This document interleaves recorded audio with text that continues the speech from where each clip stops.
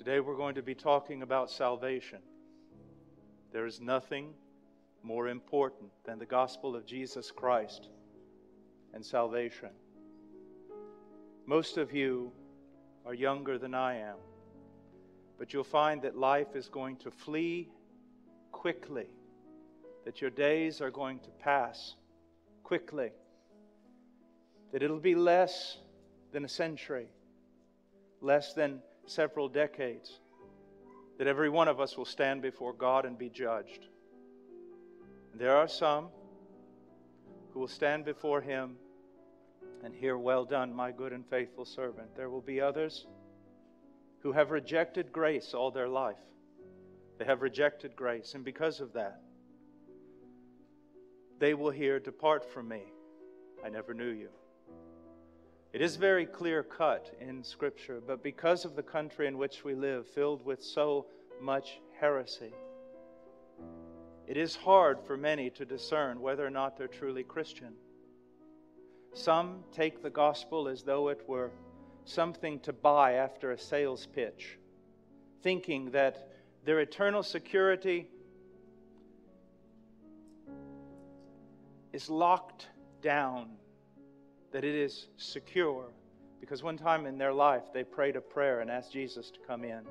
There are others who walk in condemnation because they've had legalism and all sorts of self-righteousness thrown upon them, so that even though they are true believers in Christ, they walk in constant doubt.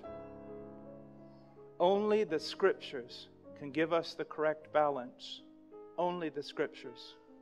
How do we know that we are truly Christian when it is so easy to be deceived?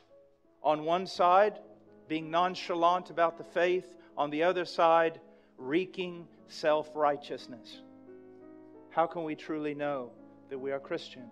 And that is the reason why this book was written. 1 John chapter 5 tells us these things. What are these things? The things written in this book were written to whom? To those who believe in the name of the Son of God. It was written to true believers. For what purpose? That upon hearing the Word of God, the Spirit of God would apply it to their heart, and they would have a biblical assurance that they were converted. Now that's John's purpose. But at the same time, I want you to see that this purpose can reverse itself upon those who think they believe and yet do not. Because John is going to give us a series of tests by which we can examine our lives to see if we are in the faith. And those who are true believers will rejoice and be made strong at what they hear in this text. Those who are unbelievers, well, there are two possibilities. That their hearts are so hardened that they'll hear these standards, judge themselves, and still have peace. Or their hearts will break, and they will begin to see, "I do not know Him. I do not know Him." Now, before we get to these tests, I want to go through a small introduction in this way. How do we know that we are Christian? There is one sense, and we can look at this logically, but with a true logic and an honesty. The Bible promises this: "For God so loved the world that He gave His only Son, that whosoever believes in Him shall not perish but have everlasting life." There is propositional truth here. There are statements being made. And those statements are this: the one who believes in Christ has eternal life. And so there's logic. There is reason. You ask yourself, do I believe? Do I trust in Christ alone? Or am I trusting in Christ plus something? So many today claim to have a faith in Christ, and yet when I press them, eventually they work themselves back around to their own self-righteousness. But the true believer, well, let me say it this way. It would be easier for a camel to pass through the eye of a needle than it would be for someone to pass into heaven with a shred of self-righteousness upon them. The true believer is a broken person. The true believer mourns over sin. The true believer only has hope and joy and peace because of Christ. The true believer does not delight in constant inward looks, rejoicing in their own piety. And they do not call attention to themselves, but they adopt the sayings of the psalmist who said, "Not unto us, O Lord, not unto us, but unto Thee be the glory." Amen. Will not draw attention to themselves. Will not boast in their own righteousness. Will not exalt their own piety. Will not open up the door and say, "Look at me." Because your most righteous deeds are filthy rags before a holy God. And it stinks in the nostrils of God. But the true believer says, "I have nothing except Christ and Christ alone." They have grown in true spiritual wisdom so that they say this: "I no longer boast in the flesh, but I hope in Christ." Christ alone.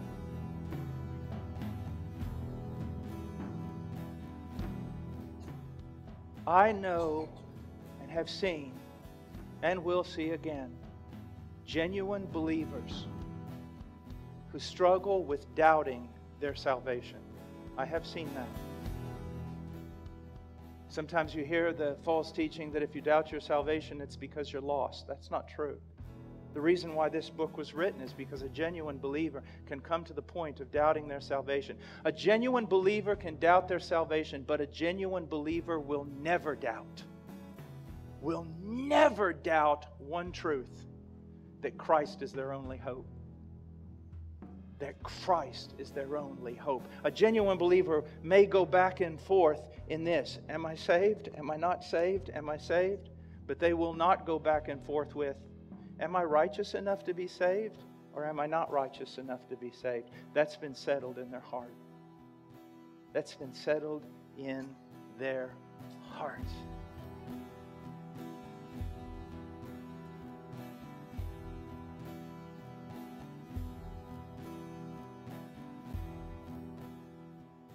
Now, verse 13. These things I have written to you who believe in the name of the Son of God, so that you may know that you have eternal life. I mentioned in the introduction that there is a sense in which we know we believe based upon reason. We know we are saved based upon reason. The promise is there and I believe it. But there is another way, and that is the witness of the Spirit within our own heart. Now, primarily that witness is the great transformation that He begins to work in us throughout the full course of our life. But there is also a subjective witness of the Spirit. I know on that day that I was converted, that I was saved. I knew I was a child of God. There was an assurance. There was a peace. Yes, it was subjective, but nonetheless real. Something happened to me. It was more than just the adoption of a morality. It was more than just starting a new ethic. And it was more than just joining some religious maneuver or movement. Something happened inside me. And every true believer will have that testimony. With some, it may be more dramatic than others, but nonetheless, it is a supernatural thing, the work of salvation. And if we have been converted, there'll be something of that supernatural testimony within us. It's the work of the Spirit who indwells us. Now, immediately people want to say, but the heart can be deceived and you shouldn't follow emotions and all things like that. And that is true, but we still cannot eliminate the subjective from the Christian life. Something happened. The believer says, I was changed on that day. Something inexplicable happened to me. I was in darkness. It became light. I had no peace. I was filled with peace. I knew not the love of God, and the love of God was shed abroad in my heart. So we have the idea of reason. We have the idea of the supernatural. Something occurred in us. Something changed in us. And then we have our text here. What John is basically going to do is based upon the doctrine of regeneration. You cannot understand 1 John unless you understand the doctrine of regeneration. And what is that doctrine? That salvation is more than just a human decision. That when someone is truly converted, God changes their nature. He changes their heart. And He writes upon their heart His laws. That is the promise of the entire New Covenant. In the history of Israel, we see Israel being brought out of Egypt. And what do we see? They are given the law, tablets of stone, something external. And then we see nothing but a history of disobedience. And then we come to Jeremiah, hundreds of years later, and God prophesies, God speaks through Jeremiah, and He says this, I'm going to make a new covenant.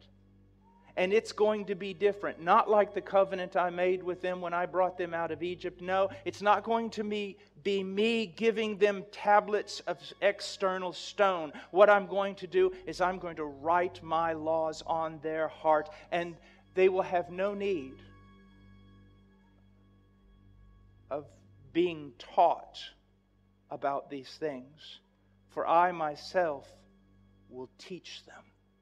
And they will be my people, and I will be their God. So, we have Paul saying in 2 Corinthians chapter 5, if any man be in Christ, he's a new creation.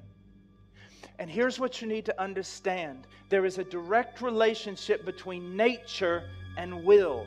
Nature and will. If the nature is evil, the will be inclined to evil. You must understand that. That is the case of every man born on this planet. He is born with a fallen nature, and his inclination, the direction of his will, is toward evil. What must happen? A man must be regenerated. His heart must be transformed by God. And when God gives a man a new nature, that new nature has new and righteous affections. And those new and righteous affections drive that man to the will of God, to wanting to do the will of God. And that's why John now can write that those who truly know Christ are going to live a certain way. Do you see that? There is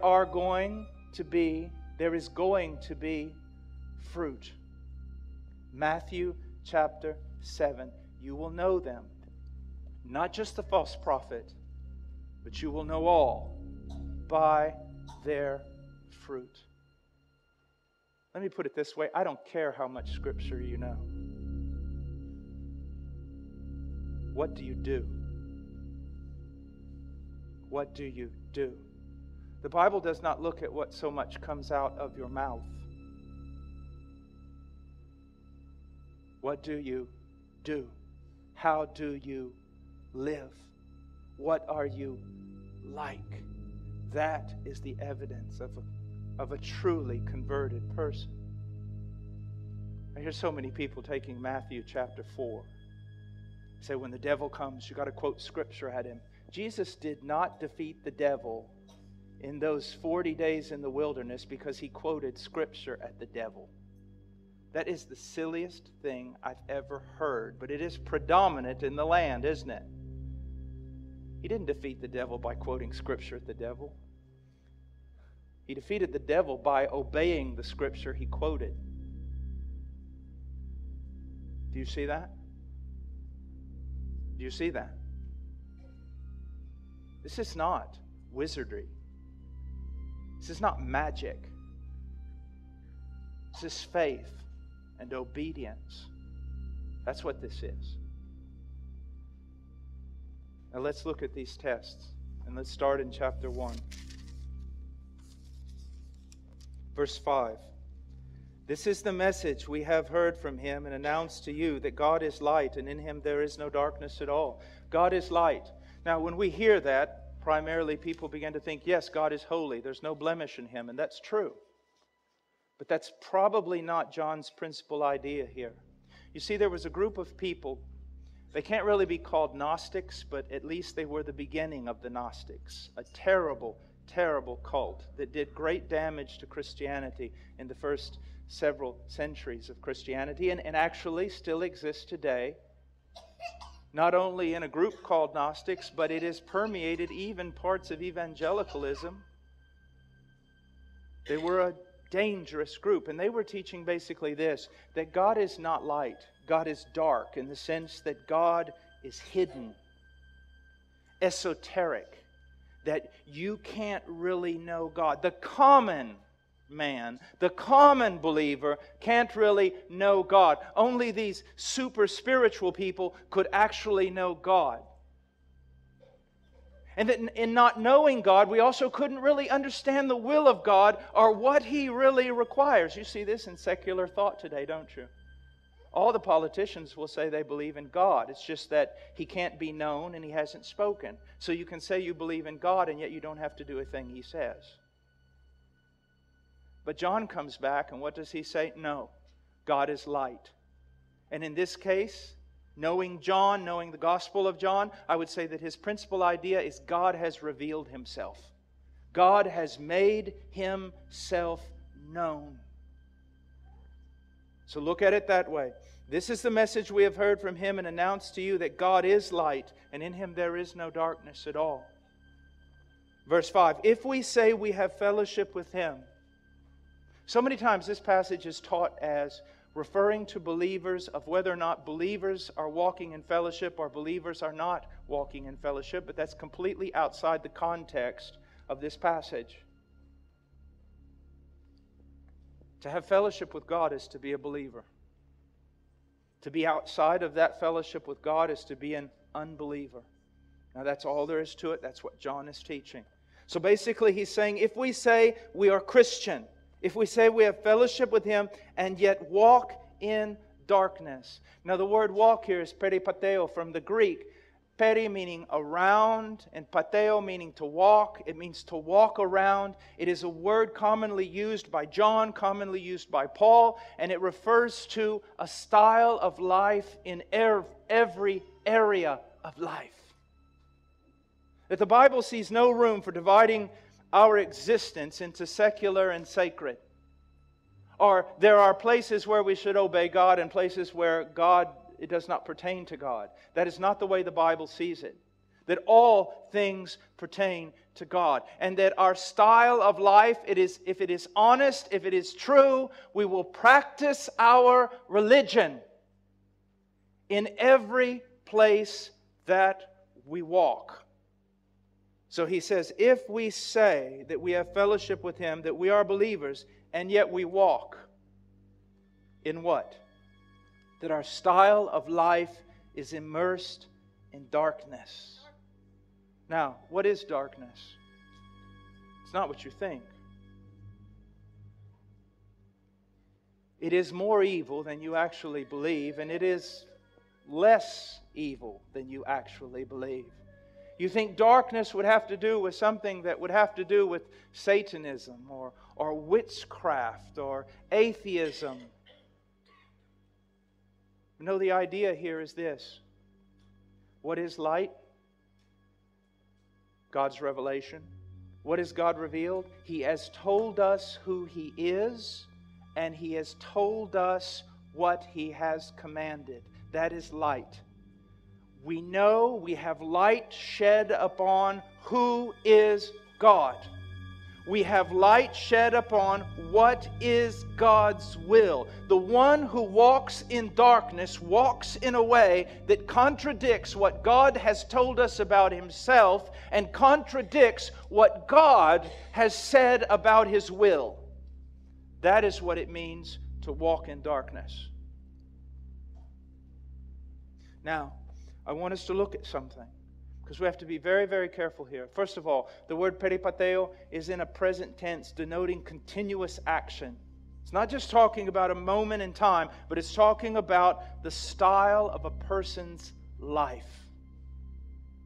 So that if you were to simply judge a person by one moment in time, you could grossly misjudge that person. You could see a true believer commit a deed that was sin and immediately write them off as an unbeliever. But that would not be biblical. It would not be fair. It would not be correct. Or you could see a person with grotesque morality and hatred toward God. You could see them, and in one moment see them do something of a righteous deed and come to the conclusion that they are believers. So you see, both of those aorist tense moments, those points in time, are deceiving. But what the Bible is talking about is looking at their entire style of life. How do they live over the full course of their days and over the full course of all their activities? How do they live? Do you see that? Now here's the question for you. Do you walk in darkness? And realize this, you could walk in darkness and be very, very moral. Do you walk in a way that contradicts what God has revealed about His nature, about who He is? Do you walk in a way that contradicts what God has revealed about His will? Does your lifestyle, is it a contradiction to the will of God? Or is it in accordance with the will of God? We could set it this way if we wanted to go back to the book of Ephesians. Are you walking according to the course of this world, of this age? Are you going with the flow? Are you walking contrary to the course of this world with your eyes set upon the will of God and being conformed to the image of God? So that's the first thing that you must answer. And these tests, before we go any further, are also very important for parents. Because a child raised in a godly home, for the most part, will say, I believe, I believe, I believe. And if a child says, I believe, no one should ever look at that child and say, no, you don't. We shouldn't squash the fire that is within them. But also, do not be hasty in your affirmation of that faith. A proper thing to do is to say, if you believe, you are saved. But let us watch your life. Let us examine ourselves in the light of Scripture until you come to a full assurance of your faith based upon